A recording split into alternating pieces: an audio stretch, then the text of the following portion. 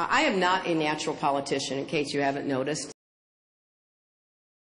It may be hard for your viewers to remember how difficult it was for people to talk about HIV/AIDS back in the 1980s. And because of both President and Mrs. Reagan, in particular Mrs. Reagan, we started a national conversation. Hillary Clinton issued an apology for those remarks after they caused some conflagration in the LGBT community. I always get a little chuckle when I hear my opponent talking about doing it. Well, I don't know where he was when I was trying to get health care in '93 and '94. Grateful for the leadership that many people are giving to this great reform effort. And I'm grateful that Congressman Sanders would join us today from Vermont. We're going to put a lot of coal miners and coal companies out of business. The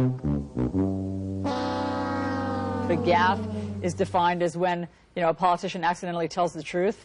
And so was it right for her to say, we're going to put a lot of coal miners out of business? Libya was a different kind of calculation, and we didn't lose a single person.